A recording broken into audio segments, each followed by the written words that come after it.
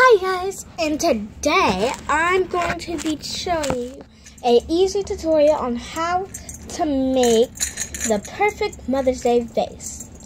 As you can see, I already have a few decorations that I cannot get off. So, yeah, I'm just going to show you how to decorate it with the easiest things.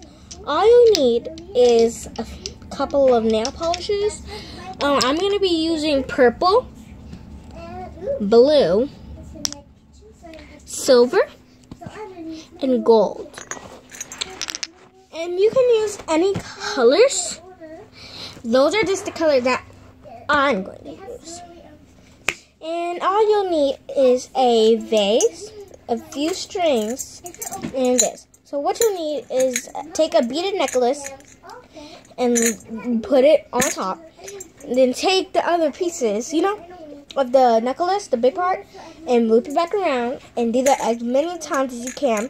And then take another beaded necklace, break it, put it in two pieces, and if you aren't allowed to break your stuff, just get a string and put beads on it and tie it to where the beads won't come off. And then tie the beads onto the beaded necklace, and you'll have the perfect little piece over here. And if it's a little background noise, it's my little sister. She's playing in my room. She's just finding a few things and playing with them. So, and I don't want to stop her or give her a ray because she's not doing anything. So, Kalia, can you keep it down a little bit? Thank you.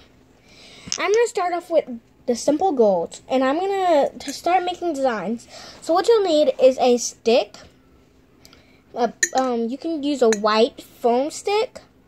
Just put a little bit of glue around it and wait till it glue dries so the foam doesn't get everywhere. And this is just a vase. I recommend you do put the flowers and stuff in it first, but I don't have any flowers or nothing, so yeah. And I'm just gonna put a little bit of these red strings inside at the end though. So let me open this. I'll be right back. Okay, I got it open, and the first thing you want to do is, if there's already some on here, you would want to paint a design. That's what I'm going to start doing. Just paint a little bit of gold.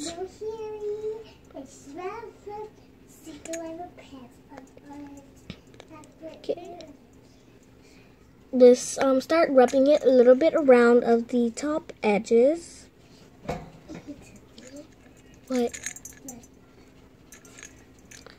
Okay, and just keep going around the back.